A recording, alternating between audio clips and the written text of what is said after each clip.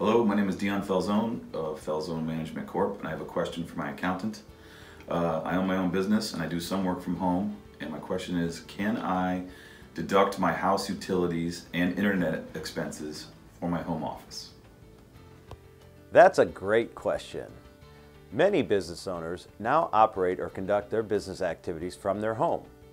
This common deduction was once considered an audit red flag and is now so common that the IRS recently added a simplified option to calculate home office deductions for those that qualify.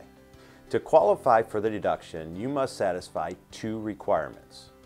First, you must regularly use part of your home exclusively for conducting business.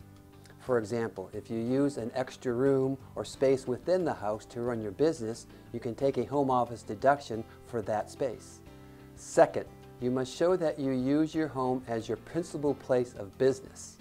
If you conduct business at a location outside of your home, but also use your home substantially and regularly to conduct business, you may qualify for a home office deduction. Generally, home office deductions can be taken for expenses such as utilities, property insurance, and homeowner association fees, to name a few. The deduction for home office expenses are based on the percentage of your home devoted to business use and prorated for that area used for business. So, if you use a whole room or part of a room for conducting your business, you need to figure out the percentage of your home devoted to your business activities to claim the deduction.